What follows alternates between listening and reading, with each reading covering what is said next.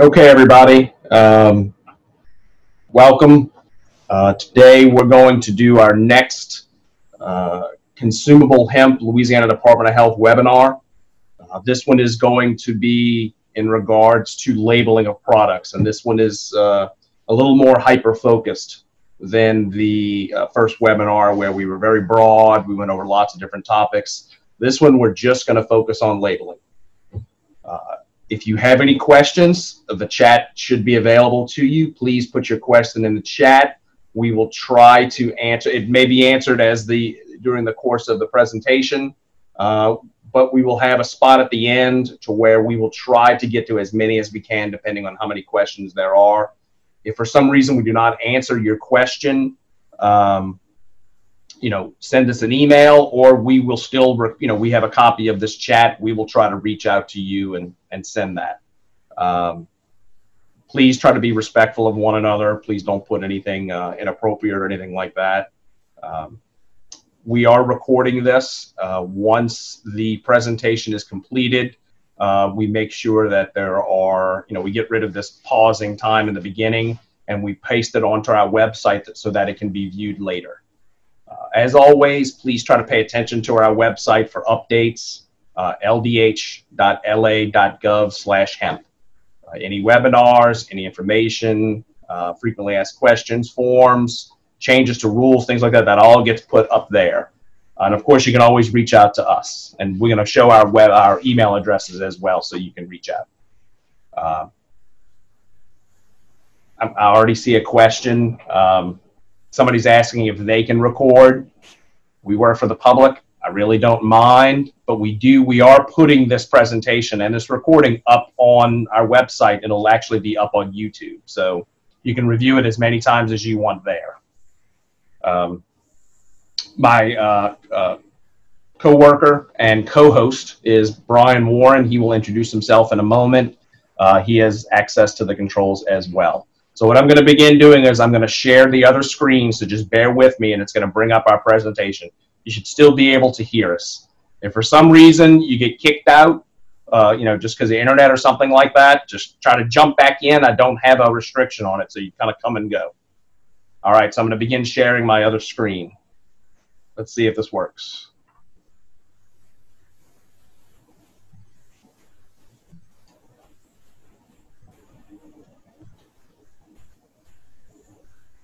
Okay. Can y'all see it? Brian, can you see it? Yes, sir. Okay, good. I tried to make it a little, we learn each time we do these webinars, so I tried to make it full screen this time.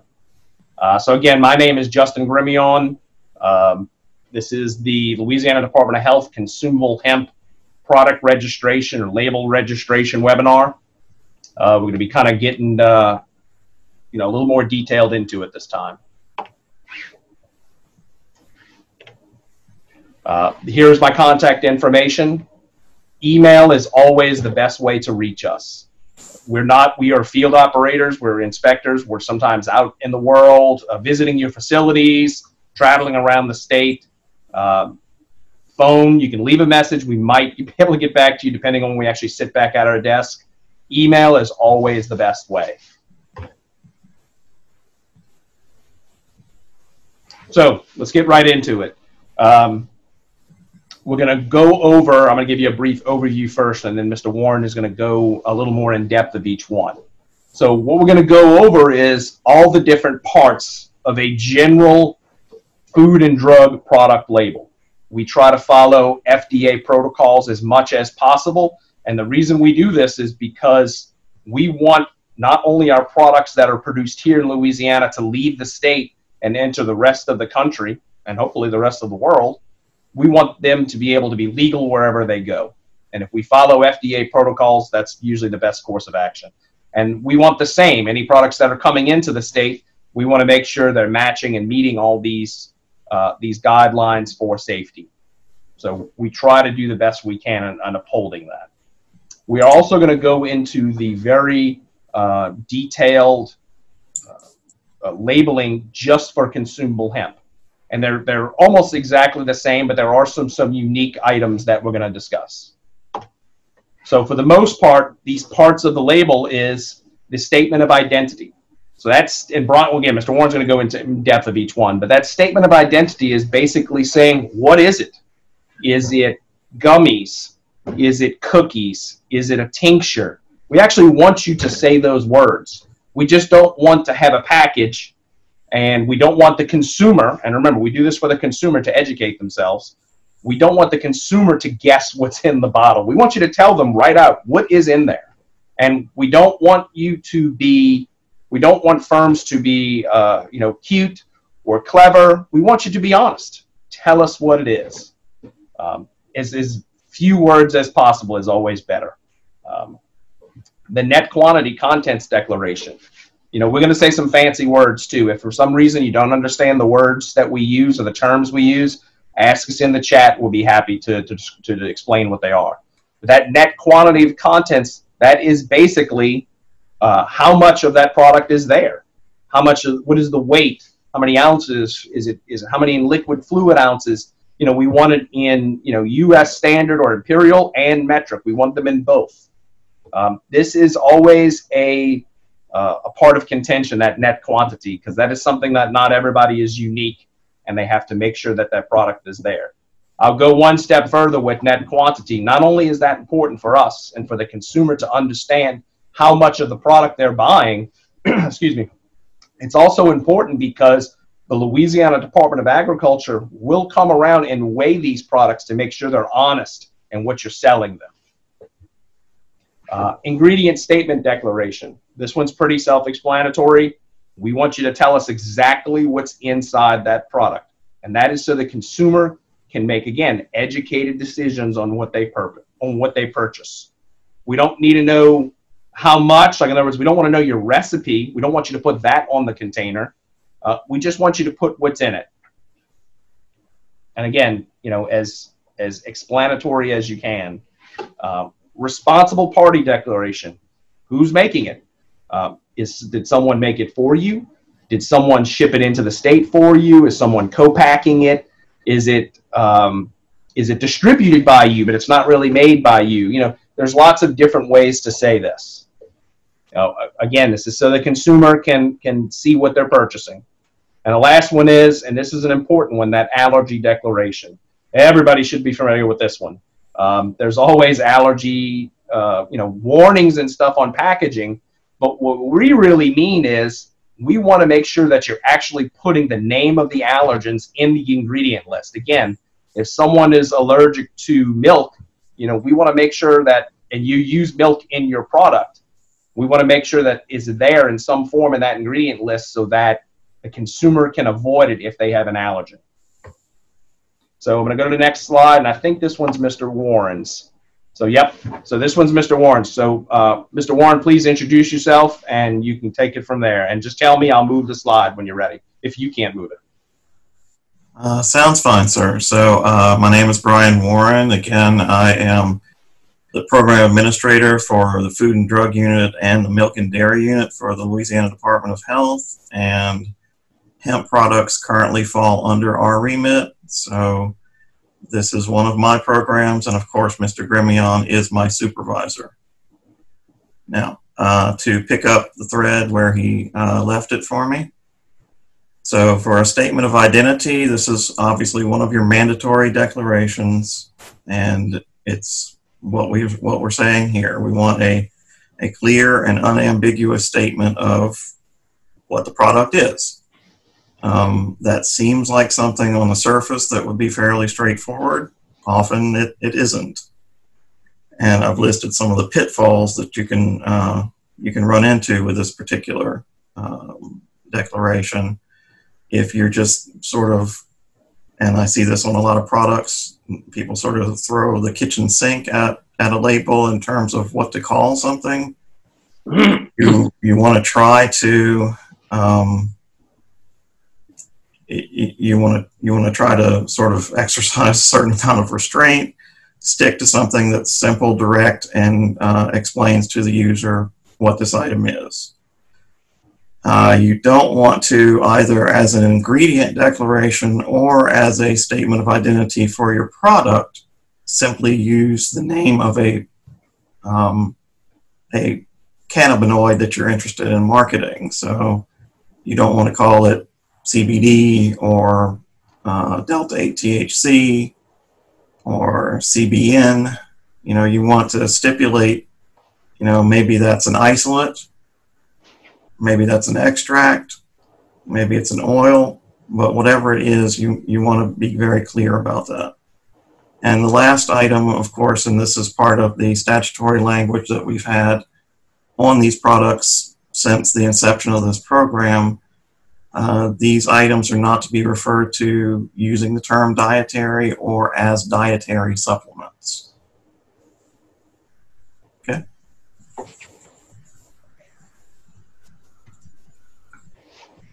So the net quantity of contents.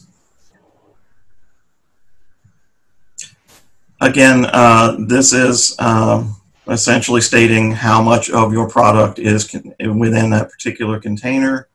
You can express this in terms of fluid or volumetric measurement, or in weight measure, or in certain cases as a numerical count. And we're going to go into detail on all of those. Next slide. Yes, sir. Okay, so starting with your fluid or volumetric measurement. So typically with the products that we're seeing that are packaged for consumer use, that's going to be on the scale of something in fluid ounces and milliliters. Sometimes you may, you know, if you're selling something in a fairly large size, maybe something that you're intending to resell for repackers perhaps, you may be, you know, dealing with things in terms of quarts or gallons and liters, but generally speaking, you're going to be talking about fluid ounces and milliliters. Okay, no, I don't want to talk about that yet. Okay, the prefatory statement. Now, what we're talking about here is something that sort of precedes it and indicates what this statement is. So it's something in the case of a fluid measurement like net or net contents. The one thing that I do see a lot that you don't want to do on this is actually use something that references weight when your statement is actually expressed in terms of fluid or volumetric measurement. Now we have some examples here at the bottom of the slide of items that are done correctly.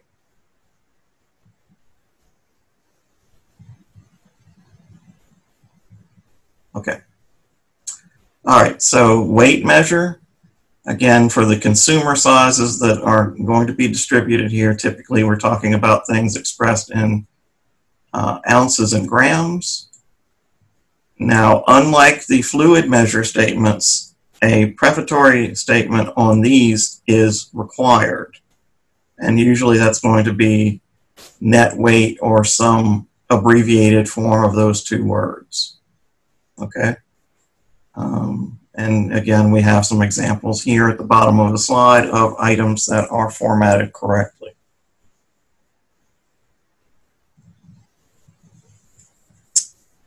Okay.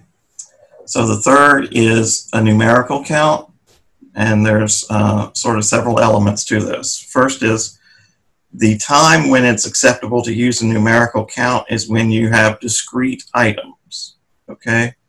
So if the product you're producing is a fluid or it's a powder, you know, those are going to be forms that would not be conducive to having a numerical count. So here we're talking about things like tablets or gummies, you know, that you can easily just pick one up and hold it in your hand and, you know, it's a discrete thing. Okay. So again, a prefatory statement here really isn't required. You're just basically saying, I have these, you know, this number of items that are within this container. So we have some examples here. Now, one thing that I wanted to note in terms of when you use a numerical count, okay. So the point that we're trying to make when we're going over these different forms of a net quantity statement is that you're going to use one of these and stick with it, and it's going to be whichever one is appropriate to that particular product. But and this comes down to some Louisiana specific requirements in terms of when we're talking about items that actually contain some measure of tetrahydrocannabinol. Those items, we're going to need to assess whether that formulation is legal for distribution in Louisiana. So in the situation where you have products that contain THC, we may need some additional information on those items to be able to make those calculations. The rule in Louisiana is that there's a threshold cutoff for total THC, which again in Louisiana means any form of THC plus tetrahydrocannabinolic acid of 1%.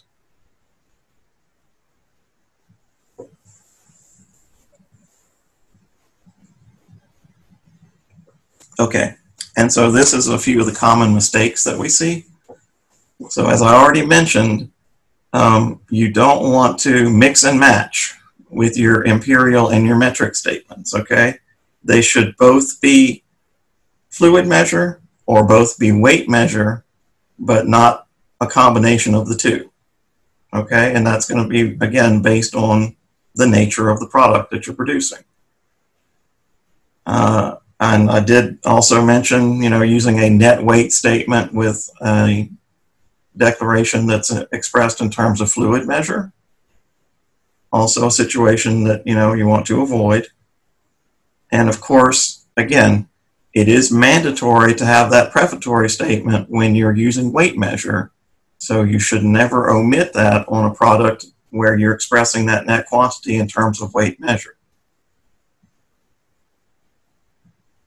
Okay. All right, so ingredient statements. This is your next mandatory declaration. So the language that's used in regulation is the items in your product should be listed in descending order of predominance in the finished product. And of course, what that means, simply put, is you're taking the constituent that's the greatest component of that, and then you're going from there to the one that's the smallest component. Okay? We're looking for something that starts with the word ingredients, literally, okay? Colon, and then you list those things out, separated by commas, okay? So anything that has sub-ingredients will need an ingredient statement. And anything that is a compound ingredient will also require a sub-ingredient declaration. Now, what is a compound ingredient? So we have simple and compound ingredients, right?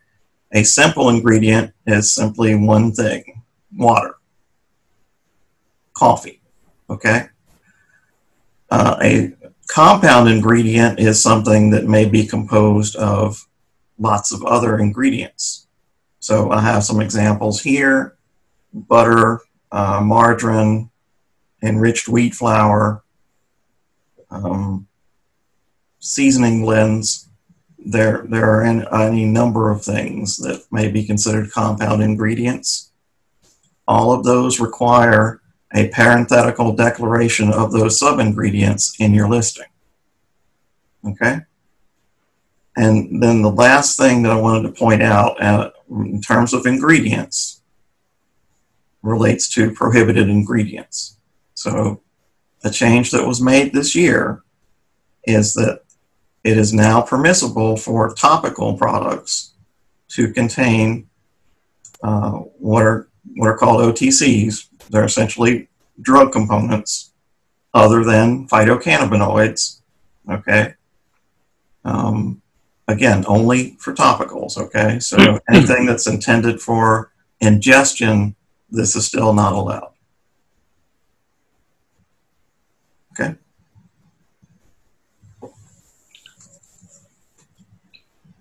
Brian, can you go back to that slide one more time again? I'm sorry.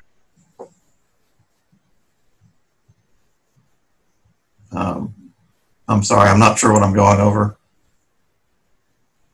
He wanted you to go back over the slide you just mentioned. He wanted you to go back. All of it? Okay. Well. So, hey, everybody, and I'll make a statement again. If you have a question, please type it in the chat.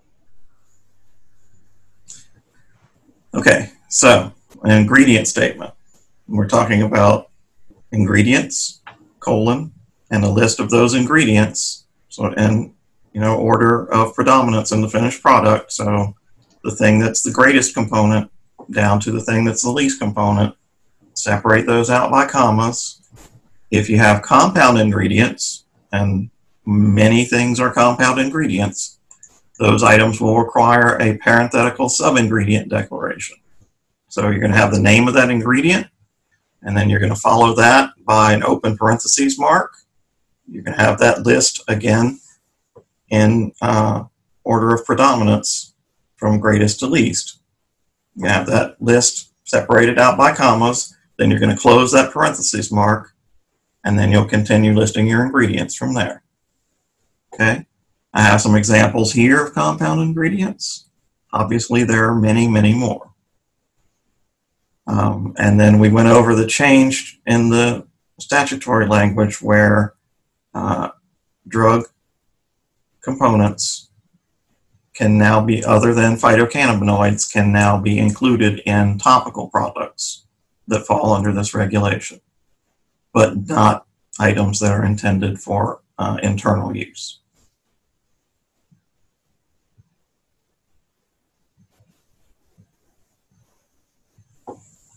Okay.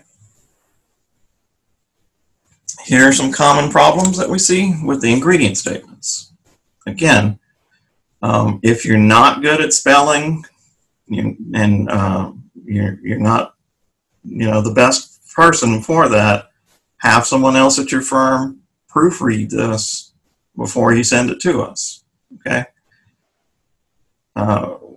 We generally don't harp on mechanical errors. Now, I'm happy to point these things out to folks for them to correct if they so desire, but we generally don't harp on those kinds of errors outside of your mandatory statements. But, the mandatory statement, if you have something that's named wrong or it's spelled incorrectly, the purpose of these things is to provide very clear communication to your intended market. And if things, are misspelled or listed incorrectly, then you're not achieving that goal. So make sure that things are spelled and punctuated appropriately. If you have a doubt about whether something's a compound ingredient, talk to your supplier. Okay, because that's something that we also run into a lot, is compound ingredients shown on an ingredient statement declaration without a sub-ingredient declaration. So, when you're putting this information on here, start by going to that original packaging and making sure that you've copied the ingredients correctly from there. Okay, that's going to help you a lot in terms of ensuring that your ingredients are listed correctly on your own products. Another pretty common issue that we see in this area is an inappropriate use of categorical names. So a categorical name is essentially where I'm saying, here's this whole group of things. I'm not telling you which specific item is actually in my product. I'm just going to call it a sweetener or a cannabinoid. Okay. So here again, it is required that you tell your customers what's in your product.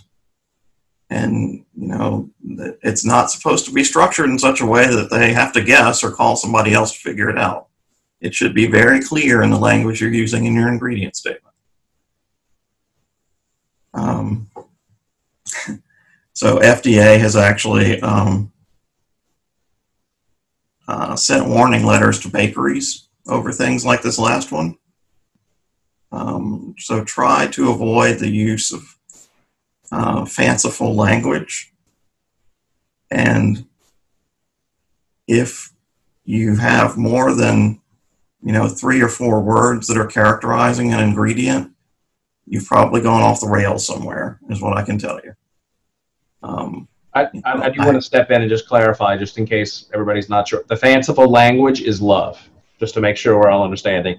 You want to put that on your package somewhere, made with love. I really don't. It doesn't bother us too much. We'd prefer you to leave it off, but that's fine. It does not belong in your ingredient list. So I think that is a key point that we're trying to get across there is we tend to be, as long as you're not making any kind of an unapproved claim, we tend to be a lot more lenient with the marketing language. But when you're, actually stipulating things in a mandatory declaration, you should be hewing pretty closely to a sort of a dragnet, just the facts ma'am approach. Okay. Brian, I want to focus a little more on this one because I do think, this is something, and I want to explain to everyone, everything on that label is important. Everything we're talking about is important. The area that we're going to focus on more than anything, and I would say for health reasons, the most important is this ingredient list. Again, it tells the consumers exactly what's in the product in case they need to consume something or avoid something, one way or the other. And being truthful and honest is paramount. So we want you to be as explicit as possible. We don't want you to be vague. We want you to be clear. So, Brian, I want to ask you, and I don't think I heard you say it, but I do want to throw one out there so that everybody can hear it as well. Let's talk briefly about vanilla extract, your favorite. We see it a lot, especially these new consumable hemp products. A lot of people are baking or adding them to sweets. Well, and that is a very, even in our normal food products, that can be one that can be tricky. So explain vanilla for a moment. So what we're seeing is that, we have people with varying degrees of experience in the hemp industry. And now that we are allowing food products to be registered, with these phytocannabinoids or these hemp-derived compounds being added to those. As Mr. Gremillion was indicating, this can be a bit of a challenge even for folks who have many years of experience in the food industry, but we have a lot of folks coming into this who don't have much experience or any experience in the food realm, and it can be particularly challenging for those folks to understand some of these requirements. So to touch on one of my triggers, which is the word vanilla. So typically we see this word a lot on labels, and so one of my favorite lines from The Princess Bride is, "I do not think this word means what you think it means." And generally speaking, this is the case when you're dealing with the word vanilla. So if I see the word vanilla, I should assume that that means that someone is adding vanilla pods or vanilla beans to a product. But that's not really what's happening, okay? Most of the time, this is a natural or artificial flavor, or a natural and artificial flavor, okay? So if that's what's being used, then that should be declared as a natural and or artificial vanilla flavor, depending on which one, again, is in use. Sometimes what you have is a vanilla extract, and this is actually a food additive that has a standard of identity in the Code of Federal Regulations. So it's typically what we're talking about are vanilla bean extractives in water and at least 35% ethanol. And then there are optional added ingredients. So then, it behooves you as someone who's manufacturing a product, if you are someone who is manufacturing a product, to, again, pay close attention to those ingredient statements on the ingredients that you are using, and ensuring that you are doing your due diligence in terms of transferring that information where it is needed onto your artwork. I'm going to jump back in 1 second again, because again, this is an important slide. Be clear what you put in your ingredient list. If it's, if it's vanilla extract, put vanilla extract, and if there's sub-ingredients, put your sub-ingredients. If it's vanilla beans, or, a pod, put vanilla pod or vanilla bean, even that's okay, One of the examples we say that are not allowed, and by all means, if someone on the line has submitted a product and we have mentioned something to you about it, and we're using you as an example right now, we're not picking on you. Believe me, these are common mistakes. Again, not just with the consumable hemp industry, with food industry in general. So please do not take any of this personally. We have the one up there, fruit puree. We want to know what the fruit is. Sometimes it's lemons, and somebody's adding whole fresh lemons. Put lemons. That's what you're adding. Oh, but I puree them up first. I don't care how you prep it. You're still adding lemons, so just say lemons. But if you open a can of processed lemons, and they're canned lemons, and on the back of that can they may be preservatives, sub-ingredients, things like that, then that's where we want to see, canned lemons, or exactly what they are gelled lemons, or pureed lemons, and then all those sub-ingredients. So please try to be very explicit when you do your ingredient list. So we're going to keep moving on because we do have a few more slides. Okay. Actually, if it's okay, there are two other points I'd like to address. Oh, go ahead. Yeah, go ahead. Okay. So broadly speaking, I feel like this is something that's probably worth mentioning. So when you have something that is actually marketed as a flavorant, okay, as a flavor ingredient for a food product, that is something where the rules actually allow you not to have a sub-ingredient declaration on that. But just remember, it should say the word flavor on that product label when you're purchasing that item to use in your product. If it says flavor, okay, that's one thing where you do not have to list the sub-ingredients on your label. However, if it is an extract, you do. Now, the other thing that I wanted to go over when I'm just kind of looking at this slide as Mr. Gremillion was speaking, we commonly see an issue with terpenes in these products.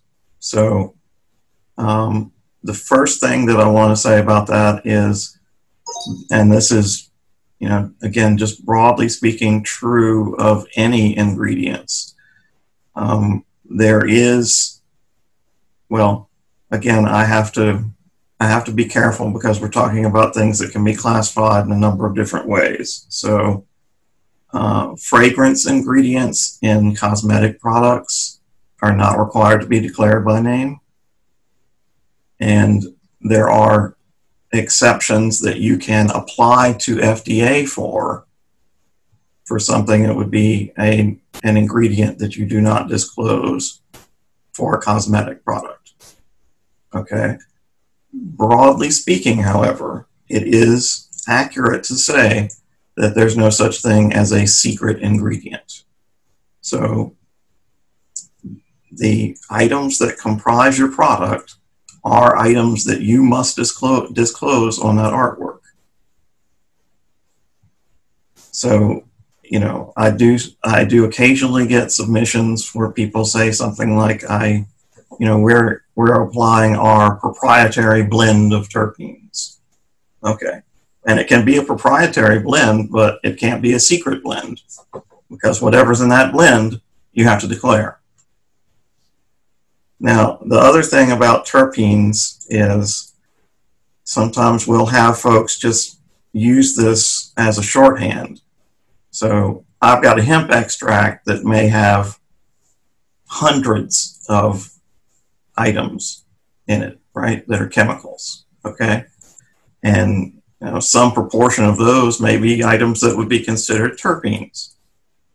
So you're not really allowed on a label to just sort of cherry pick things out that are part of that extract to say, I want to highlight the fact that these are present in my extract.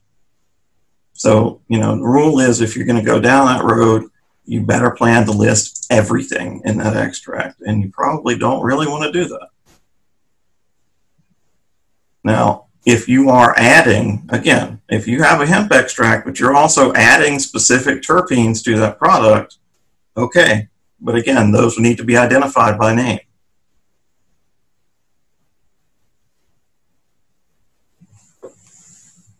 Okay. Ready? Yes. Okay. All right. So responsible party declarations, again, essentially this is the name and the address of what we call the responsible party for these products. So that's going to be the manufacturer or distributor, generally speaking.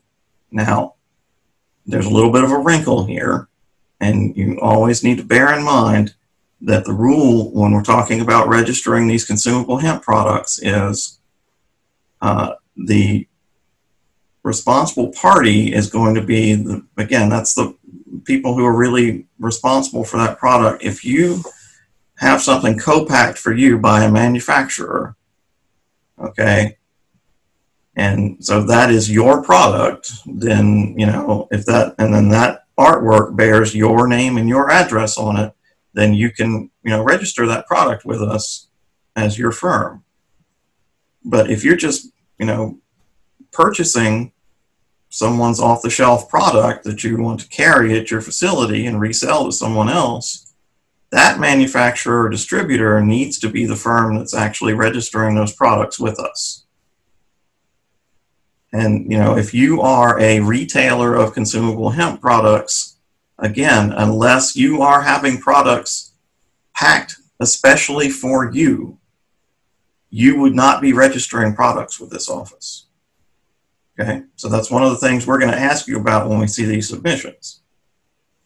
Now, here's another thing is your qualifying statement. So a qualifying statement is not required if you are the actual manufacturer of that product. But if you're not, then we expect to see something like these examples that we have here, packed for, distributed by, sold by, produced for, any of this kind of language. Okay, that what that does is that tells the consumer that the listed firm is not the actual manufacturer of that product. And one of the other things, and this is just, again, something that we see a lot, don't use a trade name or a brand name or an incomplete name as the responsible party name on that product. If your business name is Jim CBD LLC, and that's how you're registered, then we expect to see that entire name on there, not Jim's or not Jim CBD, the whole name. Brian, what's the exception to the rule about if it's in a, which is very rare, an actual phone book or a directory of some sort? What's that exception? Okay, so with the address, typically, and I think, why don't you go to the next slide and we'll talk about that. Oh, good. Okay, yeah. Okay, so typically what you're going to see is you have a street name and number, or maybe a P.O. box, okay, and city, state, and zip code. Now, the city, state, and zip code are always required. We do sometimes see where people omit the zip code for no obvious reason, but it is required. The exemption that Mr. Gremillion was referencing there, if your business is listed in a local or internet telephone directory, so what that means is one of those white pages books that they actually still distribute for some reason, or a directory. And the one example that I tend to use all the time, because I don't know very many that are legitimately telephone directories, is yp.com. I'm sure there's probably an equivalent for white pages, and there wouldn't be any reason that your firm would be in the blue pages. So if your firm is listed in that type of directory, then you do not have to list the street name and number. But the mistake that people make all the time with that is they say, well, if I'm, listed with Google, or I have a website for my business, then I qualify. That's actually not the case. It's very specific to telephone directories, either internet-based or hard copy directory. And if it is inside a telephone directory, how would it differ from what the examples are on the screen right here? So what would they be allowed to use instead? Okay, so to just take this top one, you would have Joe's Best Hemp LLC, Baton Rouge, Louisiana, 70802. So if it's in a telephone directory of some sort, official, you don't have to actually put that street address, is what we're trying to say. But only in that situation, and we do check these things. So you leave it out, we're going to tell you to put it back in. There are plenty of firms that, especially with this, the hemp, CBD, the cannabis industry, oh no, I don't want them knowing where I'm growing or I'm producing. Unfortunately, you have to say those things. I mean, once you do business and sell to the public, you have to be transparent to some extent. You ready for your next slide? Yes, sir. Okay, so we've more or less touched on all of these things not to do for this. Don't use partial names. Don't use the substitute name. Don't just put the name and not have an address. And then, unfortunately, I see this a lot too. I'm not quite sure why, but some people just don't put any kind of responsible party declaration on the product. That's obviously not going to be acceptable.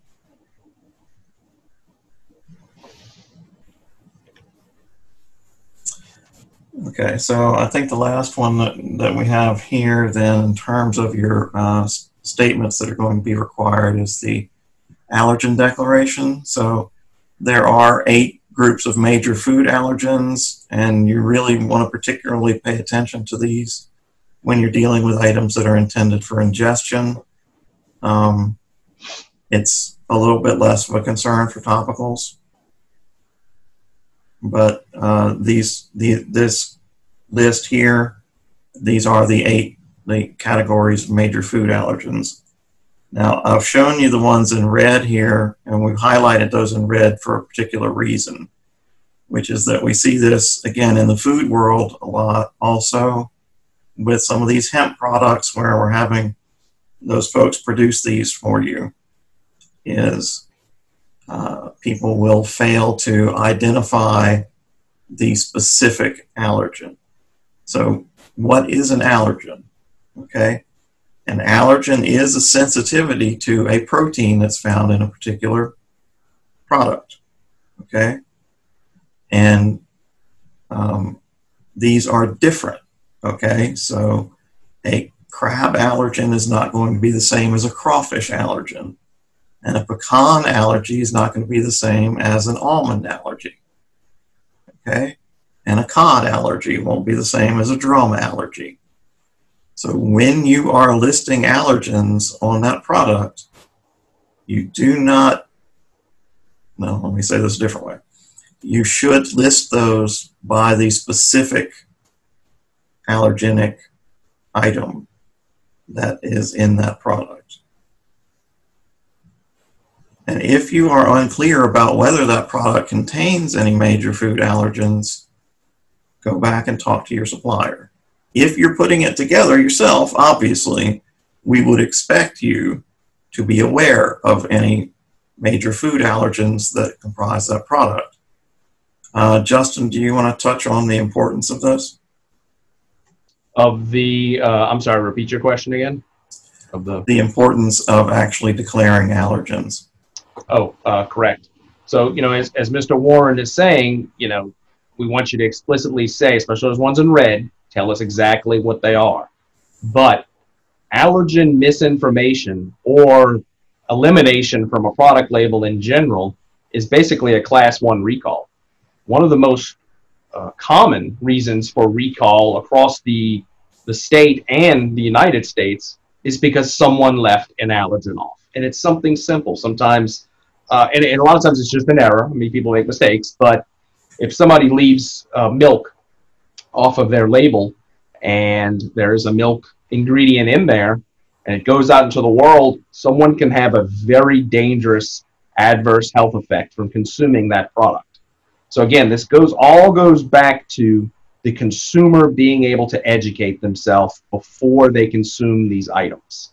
It has nothing to do with somebody trying to get your recipe or things like that. This is all going back to health reasons. So listing these allergens is extremely important. Now, there are little caveats to this, and we're trying to do the best we can to explain all of these. And sometimes we'll see where someone will say, they add like a whey protein, which is milk. It's a milk protein, or casein. It's milk proteins. And then they may say that in their ingredient list, casein. But later on the bottom, in a statement right under the ingredients, they'll say, this product contains milk. In that situation, they do have the ingredient list correct, because they are, in fact, adding casein. But they went ahead and explained as the allergen statement that they do have milk in there. They said that word, milk. Then those are the kind of things that we're okay with, because a consumer would see that that product contains milk. They may not know what casein is. So we have to say those words very plainly. And it's one of the few areas where we want you to be very specific when you say things. Don't just say flour. Tell us that it's wheat flour. Tell us that it's soy flour. If it's a flour, and a flour is in not like hemp flour, or like the actual flower bud, FLOWER. I'm talking about FLOUR, flour, like ground up flour. If it's an almond flour, say almond. Don't say tree nut or things like that. We want to know exactly what it is, so that a person doesn't have an allergic reaction and ends up ill and costing you because we have to recall this product. And is the next slide myself, Brian, I think? No, sir. We can go ahead and go to the next one. One more. Oh, there we go. Okay. Okay, so then these are the three broad, and again, we'll delve into each one in a little more detail. But these are the broad items that are specific to consumable hemp products in terms of what label requirements we have. So those are your link to your certificate of analysis for that batch of product, claims and marketing language, and packaging for hemp flour. Okay. So the certificate or certificates of analysis. And this, again, goes back to the inception of this program, is that each item, there has to be a per batch analysis for potency or strength or cannabinoid profile, whatever your preferred terminology is for that, as well as contamination or residue for heavy metals, pesticides, microbiological organisms, and solvents. And now that we are actually doing hemp flour, we have exempted that product from a requirement for residual solvent testing, because, of course, it isn't something that has been put through an extraction process, at least until the consumer gets his hands on it. So the way that we do this, of course, is there's a requirement for a QR code or website link that is a part of that label that will link to those certificates of analysis for testing. And so let's see. I will also go ahead and mention, while we're here, part of that registration review in this area is that we will ask you to provide from your third-party laboratory a certificate, usually is all it is, just a certificate from the accrediting agency that has done the necessary records review and review of the facility and personnel training at that location to indicate that that facility is accredited under the ISO 17025 standard. So we'll ask you to ask them to give you a copy of that document, and that is our verification that that is an ISO 17025 accredited facility, which is what we consider an approved laboratory for these purposes. Okay. And the other thing that we're going to mention here is that, because this is a fairly common question that comes up, you can do these required analyses on a bulk ingredient that's used to make multiple batches of different types of products. But again, the label artwork for each of those things should reflect the link to the testing that's relevant to that particular product. Okay.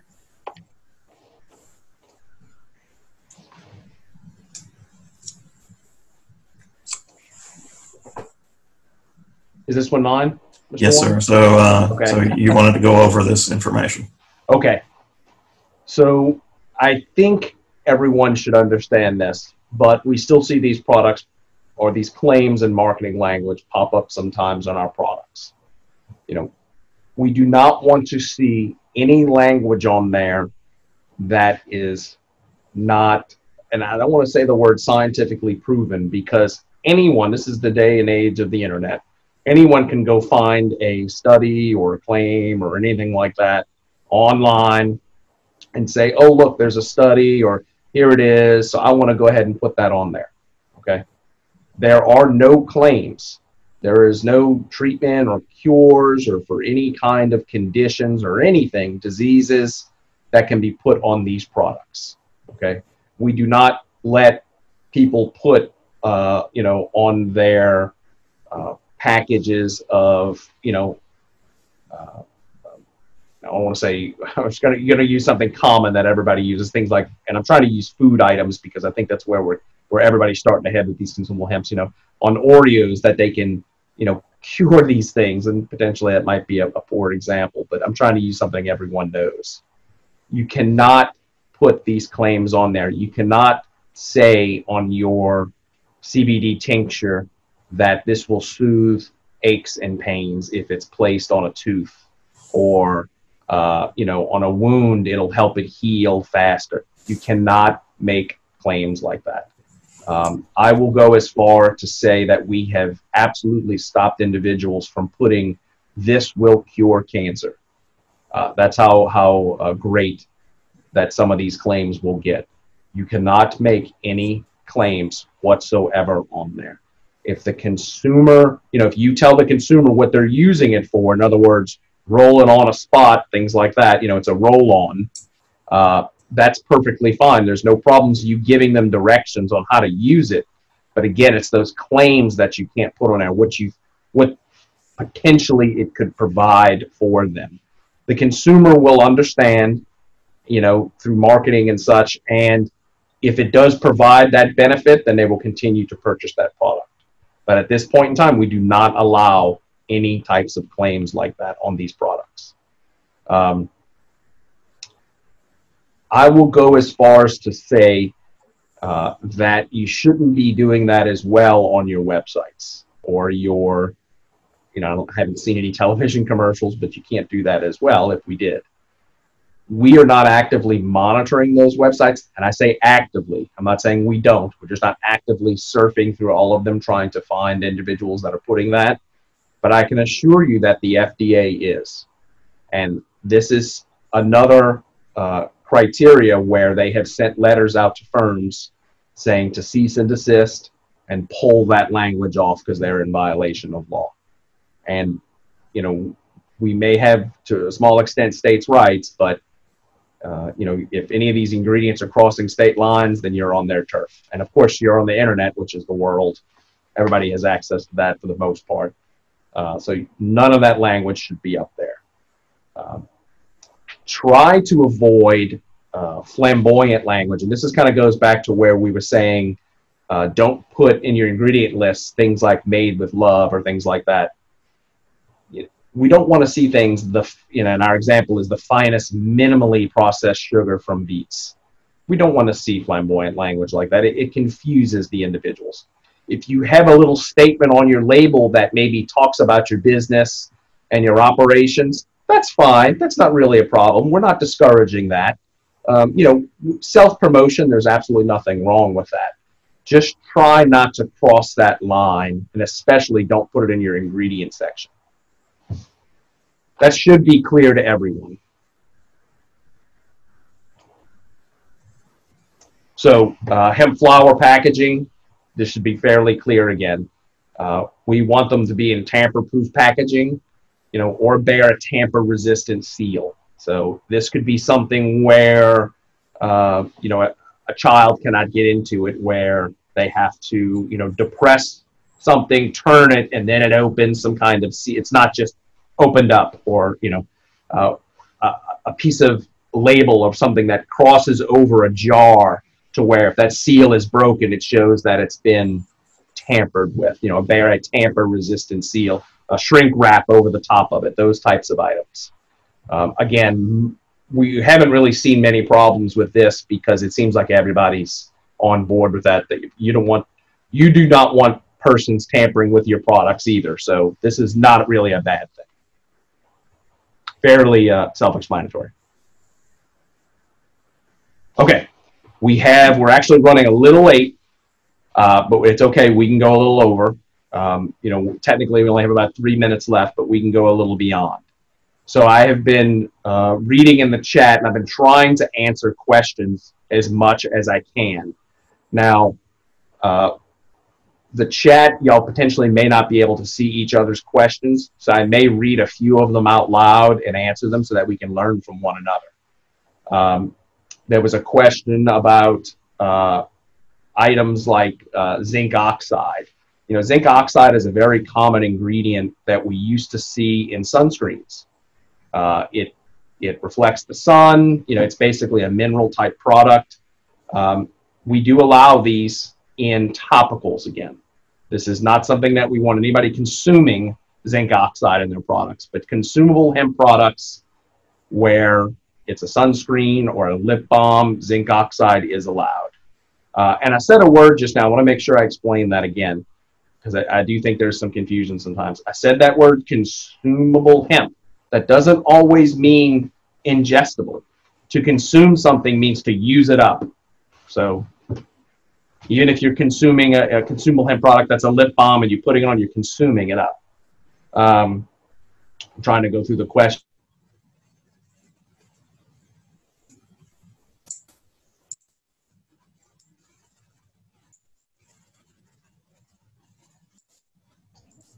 Let's see.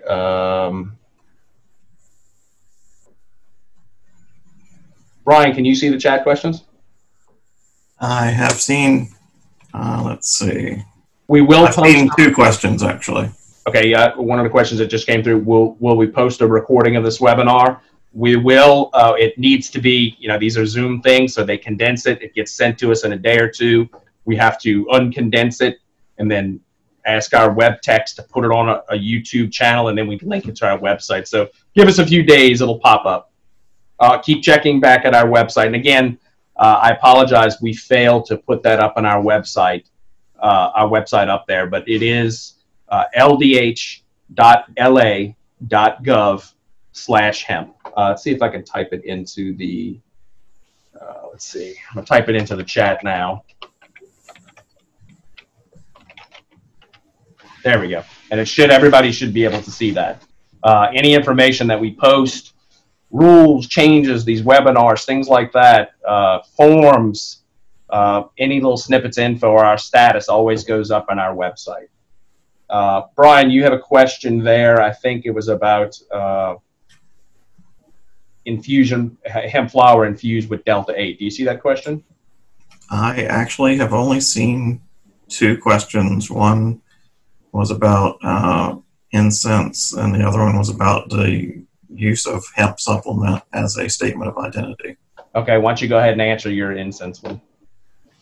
Okay, so the short answer to this is there is no way for you to market an incense product in a way where that can be registered with us. This is an item that is going to be inhaled, and we'll go ahead and just go and stipulate this as well for items that are marketed as pre-rolls. These are all items that would be used for inhalant purposes and cannot be registered. These are not legal to sell in Louisiana at this time. If that changes, that will be done, with the legislature actually making those changes. So think about that. I want to go ahead and explain that for a minute. You're burning incense, you're breathing it in. That's inhalation. You're smelling it. That's inhalation. So at that time, we're not doing any type of inhalation at this time. Same thing with potpourri. You're smelling it. You're breathing it in. So that's not the intended purpose or intent of those products. There's not many other things that you could do with incense. I wouldn't want to add it to a food product. That would not be very helpful or tasty, I would imagine. But with a flower, even though it is a little strange, but you'd have to have a lot of flour, you could still add a flower to a food product if someone got home and wanted to do something with it. It's not necessarily specifically for inhalation. That's why flour is allowed through.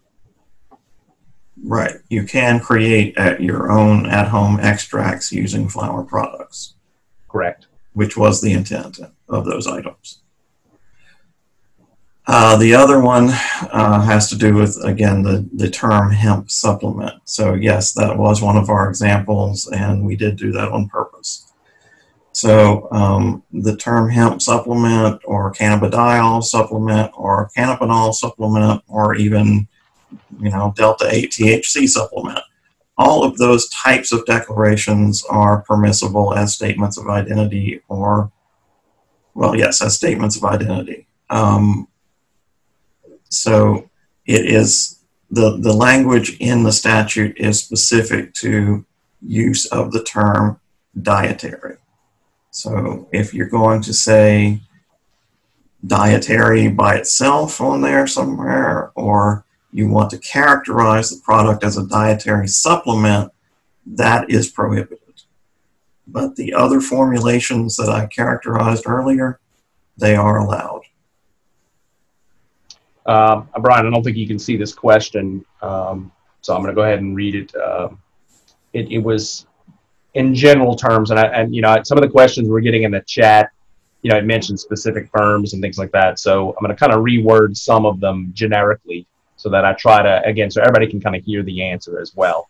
One of the questions is, they're getting a product, they're buying it wholesale, they're getting it delivered to them. And of course, the person that is asking this question, we may reach out to you and clarify a little more. We might want some more information about your specific operation. So this might not answer your question, but I want to generically go over this again and say, generally go over it and say, if you're buying a product or it's being produced for you, it's a wholesale production facility, they're producing it for you, they're making a gummy or something for you, it's your recipe, they're formulating it, you get it, that's your product. It's manufactured by this other company, you're the distributor of it. You're distributed by or manufactured for, and you would put your company. Now, you could put the other company, you have to say manufactured by, but of course, your company name wouldn't be on there. So that is a little bit of a choice on your end. You just have to be honest when you label that package. If it's made by someone else, and then you put your own company name and say manufactured by, well, that's actually not true. You're just distributing it, or it was manufactured for you, not by you. So that makes a big difference when you use those words. So be very clear when you label your items. People are not allowed to buy items that are made for someone else and then relabel them for their use. And I'll give you an example. And I used it before. I'll go back to Oreos. Again, everybody knows what an Oreo is. So you can't go buy something similar to an Oreo and repackage it and put your own label on it. Hey, these are my Oreos now, or my cookies. You can't. You say the word Oreo, that's going to be a trigger, but you can't rename. That's their product. You're basically taking someone else's product, so that's not okay. But if it was specifically made for you, some other company was producing something similar for you, that's different. That's okay. You can't take other people's products. And just to add to that a little bit, first off, I have my own example of something that actually happened probably about 5 years ago now. But we did have a firm that was wanting to purchase grits from local Sam's Club and put that in their packaging and call it their product. And so we had to explain to them that that's not a legal thing to do. But kind of to build on the last thing that Mr. Gremillion just said, there are firms who manufacture products specifically for the purpose of other firms to be able to repack those items. And, in that situation, it is acceptable for you to repackage that product and put your information on it. But you have to be very clear that that product is indeed intended for that purpose. So that is something where you would need to have some documentation from that manufacturer or distributor indicating that. I have a question about gummies. So the short answer to the question of whether Delta 8 THC gummies are allowed under the new rules is yes. But as is the case with almost everything, there's a longer answer. Remember when we went over the net quantity of contents, okay? And I spent a little bit of time talking about how in Louisiana there is a 1% threshold for that total THC content. So if you have a package that you want to register here that exceeds that threshold, then we are going to tell you no, you cannot register that item here. So if you have some product that, it might be packaged somewhere else, or someone may package their product for you under your brand, but it's something that, might be legal or at least not illegal to sell in some other jurisdiction. But, you come over, you come and we want to register it here, but that package exceeds that 1%, then we are not going to be able to register that for you.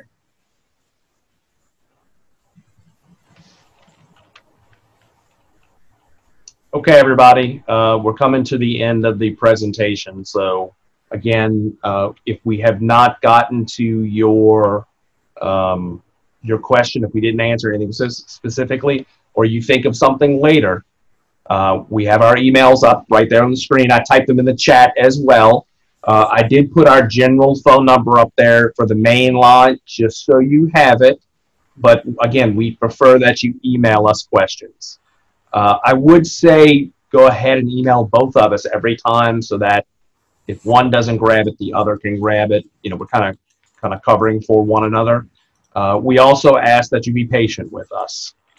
We get lots of emails per day. As you can see, Mr. Warren also covers not only consumable hemp, but all food and drug products and all milk and dairy products. In addition to those, I also regulate molluscan shellfish, commercial seafood, beaches, things like that. So we do lots of other things. Please be patient with us if you send us an email. Make sure you put your contact information in email so that we can reach back out to you. Email addresses, your name, phone number, things like that. Sometimes things get lost in translation and we have trouble reaching back out. So that always helps as much information as you can give us. So thank you for participating. And again, look for the website. If we happen to create another webinar, we will put the announcement on the website. So check back often. So thank you, everyone.